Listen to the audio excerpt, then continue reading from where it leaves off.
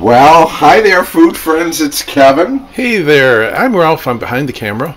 And we are at the sink here because I see. I am trying to cut open this beautiful boneless pork loin here that, oh, did we get such a, it was on sale at the market.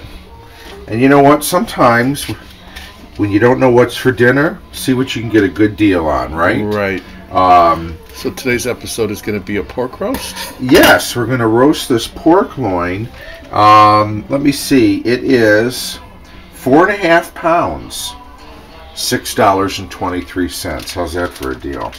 Sounds good to me. But what I'm going to do here is I'm just cutting it over the sink, and I'm going to give it a quick sort of just a cold water rinse. And yeah. What is that for? Just to kind of get all the, you know, some of the, they soak this in salt and whatever, and I just want to get it kind of rinsed. And then what I'm going to do is I'm going to take a few paper towels here. We're going to just pat her dry. Okay. So you have it on a parchment paper? A piece of wax paper. Okay. Just to, again, we're dealing with raw foods here, right? And so we always talk about kind of, you know, proper handling with raw foods. And so just to not get pork juice all over the counter, I'm just using this wax paper. Now I'm going to bring it over here, and we're going to make a little rub dub for it. Okay. Oh, I see you have a lot of fun looking spices there. I do. And you know what, the great thing about something like pork roast here, pork loin roast, is you can season it however you like.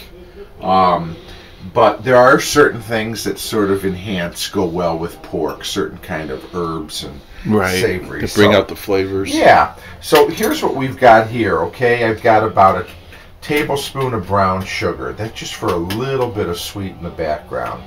I've got a tablespoon of kosher salt, a tablespoon of black pepper. I've got about a half of a teaspoon, a quarter of a teaspoon, or half of a teaspoon, I guess. Pepper flakes? Pepper flakes for a little heat. This is a teaspoon of celery salt, okay? A teaspoon of garlic powder. Now I've got a couple tablespoons here of, this is herbes de Provence, which is sagey and rosemary. Those are great pork flavors, herbs to go with, okay? This is actually a teaspoon of poultry seasoning, which also has some of the same herbs, not all, that the herbes de Provence does. Those are things that go well with pork. Very well with pork. Even though it says poultry. Okay. Yeah, even though it's poultry, it a lot of those, I think, because poultry is a light kind of flavored meat. And, you know, pork is too, really, when you think about it. And so they are compatible. I got some dry mustard here, a teaspoon of that, onion powder, a teaspoon, paprika, a teaspoon. Okay? Now what I'm going to do is we're going to blend all this together. Shake, rattle, and roll it together like... I'd normally do this in a bowl or something, but I wanted to kind of show everybody what was in it. This pork roast is going to go onto this pan? Or well, we're gonna roll it in this, okay?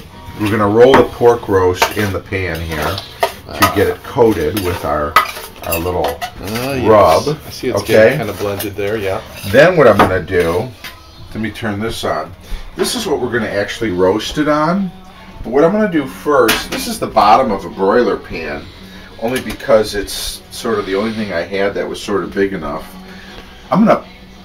We're gonna get it seasoned with this rub, and then I'm gonna sear it on that pan, and then it's gonna go in the oven. Okay, so I've got the oven to 450 degrees, hot oven. We're gonna put this in there on the stovetop, just to give it a little bit of a brown. Okay. So shaking that up, and listening to some rock and roll from Eddie Cochran, who was born on this day in 1938. Oh, he was. Yeah, we just picked this album up this weekend for. Is he still around? Order. No, he died tragically in a car accident in the 60s, along with I think Gene Vincent was in the car but didn't die at that time, and his fiance and songwriting partner, Sharon Sheely, who wrote a lot of his hits with him, and she was kind of not really recognized, unfortunately, but a female songwriter. Well, I shouldn't say it. I didn't know much about her, and I think she deserves credit. She wrote "Poor Little Fool" for Ricky Nelson. Oh yeah. And she wrote "Something Else" for Eddie Cochran and a few other hits for him. And she actually created the show Shindig for television with her DJ husband. Like a shindig. So anyway, Sharon Sheely is a name to look up if you're interested in Great American music. in history of singer-songwriters and songwriters, especially women that don't often get recognized. So anyway, back to the pork roast. Very good. Well, thank you for that little musical detour. We always like to cook with music. It's just we always like to have music on, especially ones that we just found. Like there's always a record in the background that we've just picked up, and this worked out perfectly when Kevin said, "Let's find some music for today." I thought, well, it's his birthday. Let's go with Eddie Cochran. Now, do you see this? See how nice and coated it is? Yes. We're gonna. Oh wow. Now, what I'm gonna do is I'm just gonna sear, a couple, one and then two, and then we'll turn it over, and then we're gonna put it in the oven. So how long does this searing take? Just until it gets a nice brown crust. A couple minutes? Yeah. Or? Well, let's see. We'll see. Well, your my hands are. I'm all porked out I on can my turn hands. it up. See, I turn it to high. Okay. The other way. Yeah, the other high. Okay. Very good. And then what we'll do is we'll get kind of things cleaned up here. I can smell those seasonings. I smell a little mustard, a little brown sugar. And then what we'll do is as soon as we'll get another show you of a shot of it being seared, and then we'll get it in our hot oven to roast out. This is a different angle. We'll be right back. Okay.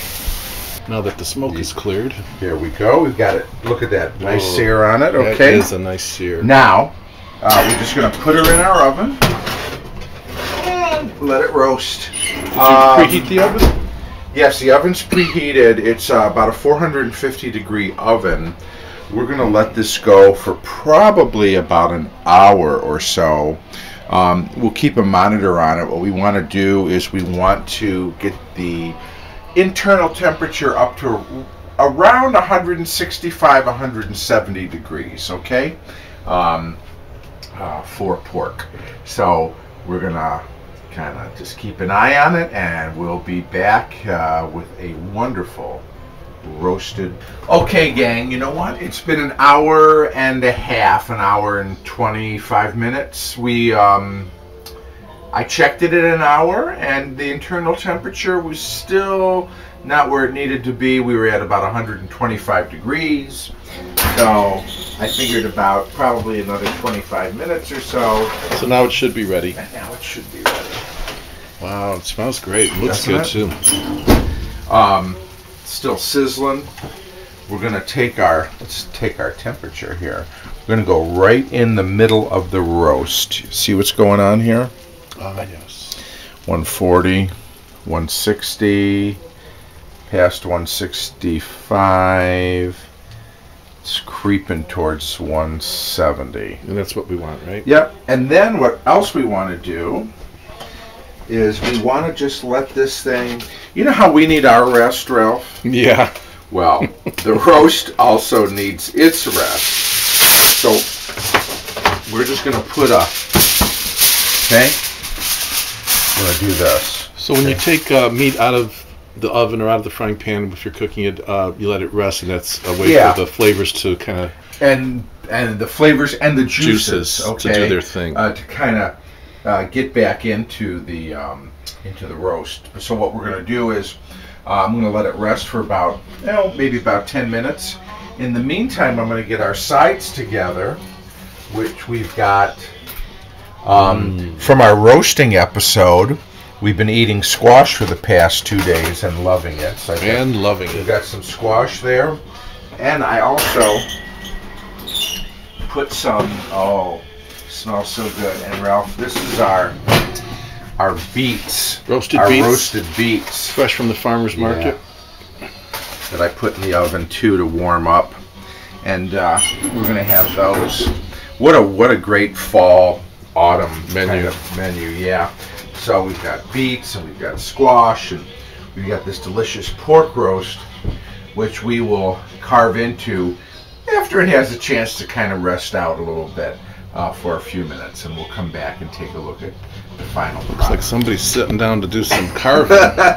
I am. So we are going to have our supper here. But I transferred it to the big reveal. little carving plate. And so, but yeah, sure is beautiful, huh? Yeah, so thing of beauty. So what we're going to do, now the nice thing, obviously this is a fairly large roast. It shrunk a little bit. That's all right, I'm hungry. But not that we can't handle it. But you know what? We're going to have enough for sandwiches. And look at that. You getting that? Look.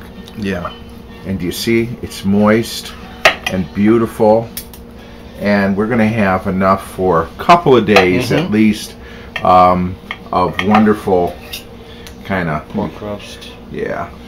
And I was asking Kevin about the, you know, we love using fresh herbs and things like that from our friends or from our own backyards, but he was saying those don't work on a rub, obviously, because they would just burn up. They would just burn. They, you have them yeah, with a high temperature. Now you could make a gravy for this if you want. There's some sort of juice, a little bit at the other end if you wanted to use it. But then we're going to have some of our beautiful beets, roasted beets. This has just got salt and pepper on here, and that's all. And then of course, squash has butter and honey. No, butter and brown sugar.